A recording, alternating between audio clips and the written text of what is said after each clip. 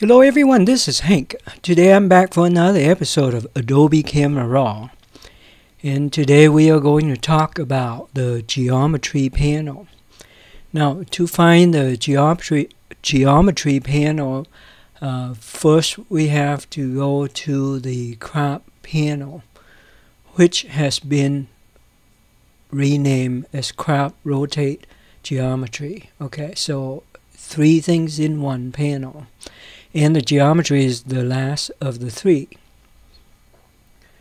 Okay, so if you look at this picture, right, it has a certain problem to it. Well, the thing is that I was slightly right of the three statues that I'm interested in. Okay. By the way, the middle statue looked just like Woody Harrelson, the actor. It's pretty uncanny. This was taken in Budapest, Hungary, recently. So I didn't really want to be down the bottom of the staircase looking up at the statue, so I had to go up higher to the eye level with the thing. The problem is that I'm way to the right of the three statues, so now I have this perspective distortion horizontally, and it doesn't really look good. Okay, so if I want to correct it, the geometry panel would be the perfect place for me to do it. It is important to fix these things depending on where you're coming from. Okay, so with that, I'll show you what's available and what you can do, right? Okay, so the first one, you would have a series of things, and most of them involve automatic correction done by ACR, with the exception of the last one, which is kind of semi-automatic, and I will demonstrate to you what that means. Okay, so automatic completely would be the A. So if you press that, it'll do something, it'll fix something. Okay, so that may or may not look right to you, depending on what you want to see, right? And I'll show you what I want to see a little bit later. Okay, so this is no good. Normally, full automatic is almost never that good, with a few exceptions. Okay, so this one here would allow you to do just the horizontal correction. When you press this, it makes it even worse. Okay, so this correct just for the vertical. So you do this, it does a little bit of a change, not very consequential at all. Okay, so now this one will do both the horizontal and the vertical. And you do that, and it doesn't really change anything because it thinks everything is straight and nice and good. Okay. Okay, so now the reality of it is that it's not nice and good. This thing probably will look at the horizon right here, and you can see the horizon right here is pretty horizontal. But if you look up here, okay, it's tilted over to the right. It is more up, and to the left will be more down because of the perspective distortion due to where the camera was in relation to these three.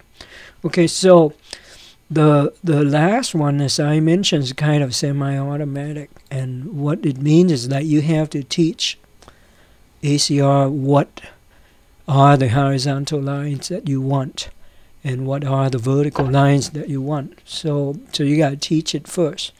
So for this one, because I want to correct for the perspective distortion, I'm going to straighten this one up here.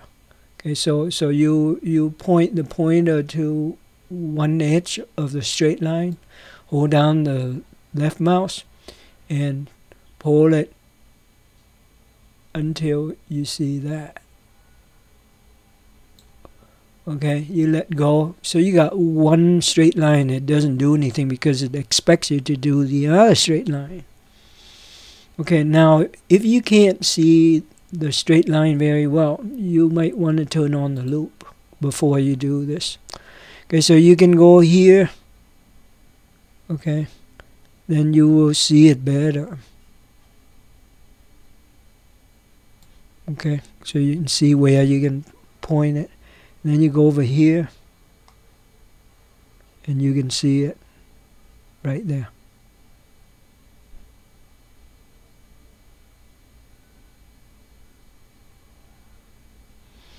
Okay, then you press it. So as soon as you have two lines, it straightened it out for you. So now it was as if that I was like perpendicular to these three, almost, right? Okay, so that is pretty good correction. Now notice that because it's corrects the image, now you lose detail from the top and the bottom. So that is troublesome. So usually when you take these things, you know you're going to be distorted. You want to take a wide shot so that you can straighten it and without losing the essential information. In this case, it's not too bad because I'm only interested in the three statues. So the rest of it could be cropped out without much problem. And I can always send it to Photoshop and use an artificial intelligence fill feature that Photoshop is so good for. And we'll invent the data for you. And it usually does a pretty good job. Okay, so that is a semi-automatic. Okay, once you teach it the two lines, it'll correct it for you. And then now with the vertical, now if you think the vertical is all right, you can stop here. But if you want, you can always identify that, right? So I can go here.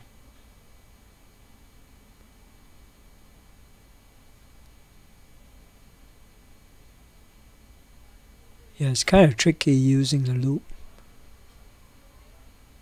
But I think close enough is good enough. Okay, so it will straighten it out. Okay, maybe I can turn off the loop now. It's kind of annoying. You don't have to be super precise. Okay, so it corrects for the horizontal and vertical. And perspective distortion is almost gone now. So that's really good. Now, we show you the loop. The guides are what that is here. You can click the guide off if you don't want to see it, or you can press the V, and you can do either way, right? So the V would toggle it. Okay, I normally use a shortcut. It's a little bit faster, but if you don't remember the shortcut, just hit here. Now the constraint crop is like if you have it clicked, all of the areas that don't have data is going to be cropped out automatically for you. And I'm not really sure that's what you want, but if that's what you want, you click on here, even before the fact, then it'll do it. But I think it just took out too much info. So I don't really like that. Okay. So I will do Control Z to get back. Okay, to that. So later I can fix it, or I can crop it, and I can show you. Okay, so now at this point, right, you can use the manual transformation to do things further to it, or you can like start from scratch and do the manual transformation, meaning that you do it manually. Okay, now, if you don't do it manually and you only use it, and let me kind of explore that. Okay, so you can change the aspect of it. Okay, meaning what? Meaning that you can make the statue taller or shorter, depending on what is real and what is not. Right, so that's up to you. I think what it has here is okay. I double click to reset it. All right. So that's the aspect.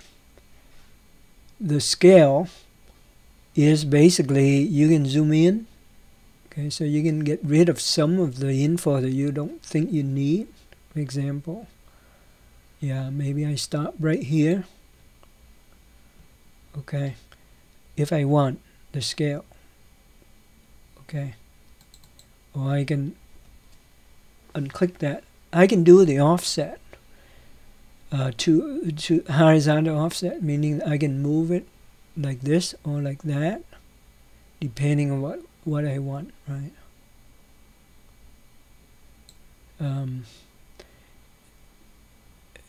Likewise, I can offset it vertically, like this, right? And then I can crop it from going up here and crop it if I want to. Okay, so now, like everything, you can hold down the alternate key and you can reset this thing. Okay, or for individual one, you just double click on them. So I'm going to reset everything back to 0. Okay, so that's the automatic. Now, the manual is, let me kind of go back to here. Kind of go back to where we were, right? So now, if you were to do manual transformation, you kind of have to take care of both the vertical and the horizontal distortion. So for the vertical, okay, it changed the perspective as if you are like taking a picture from lower down or taking a picture from above down to below. Okay, so the perspective vertical is like that. Okay, this particular one doesn't really have that much of a distortion vertically. So we'll play with it some more, but the horizontal is very important. If you go like this, and then it'll straighten it out the way that we would like for this particular picture, right? You go to here, it'll make it even worse. Okay, so you can use this, and you move it back and forth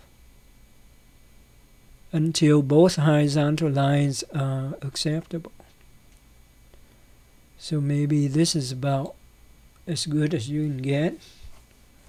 Yeah, in some case the automatic does better once you teach it, right? This one you probably will have to rotate just a tad bit.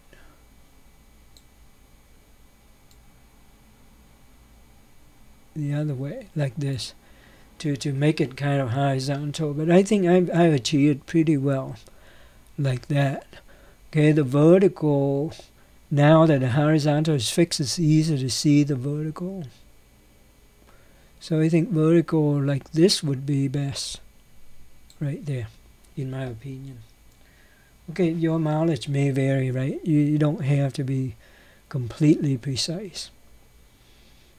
Okay, now with the distortion, you can either using the aspect and the scale and everything to fix it, right? Again, aspect is making it skinnier or fatter. I'm not going to mess with the aspect. The scale, yeah, zoom it in a little bit, and you don't really lose that much.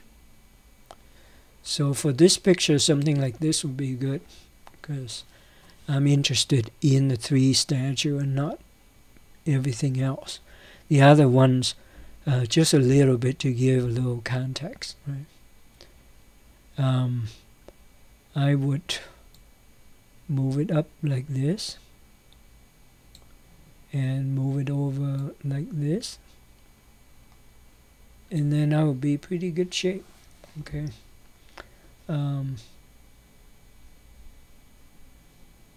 Right there. If you want to completely crop it out, that's fine too.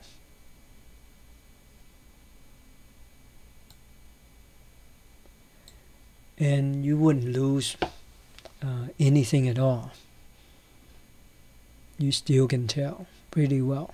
Okay, so that is manually fixed. So that is geometry at a glance. Is very useful, very easy to fix. Perspective. So now if I compare between the before and the after, and you can see a huge difference depending on what you like. I really like the one that after we fixed it versus the one before.